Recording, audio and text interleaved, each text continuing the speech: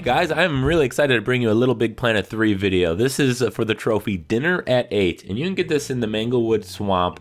This is the first world after the tutorial levels, and then you need to go to the challenge room, guess who's coming to dinner. Now you can unlock the challenge room from within the main world by going to the kind of the southern edge along the bottom and find this talking cheeseburger, and there's the challenge room right behind her. But once you're in this room, you need to guide 8 Sacklings to the very end without a single one of them dying. Now it's not that difficult in this one. You just want to keep your Sacklings all grouped together. So whenever possible, you come up against a wall here and kind of push them all together whenever you have the chance. Now you're going to have to make some platforming jumps and try to keep everybody together.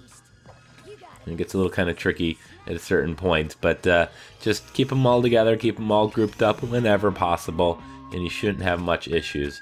So I'm going to group them up here so I can jump as one solid unit, and then we're going to jump and grab, and thankfully they kind of grab onto each other when you hold the R1 button to grab. And then there's going to be various checkpoints, and each time you get to it you'll get 6 prize bubbles. So again, here, jump as a unit and grab with R1. Kind of push them together again whenever possible. And we're going to get a little somewhat trickier up here ahead. Not going to be too difficult, but group them up here before you jump up here, and then you're going to grab onto this wheel. I don't do a great job doing it, but we need to jump from this wheel to that other wheel. That was a little bit of a kind of a tricky jump, but as long as you have all 8 of them, try to jump over to the left edge. And at this point, it's not too much more further until we get to the end.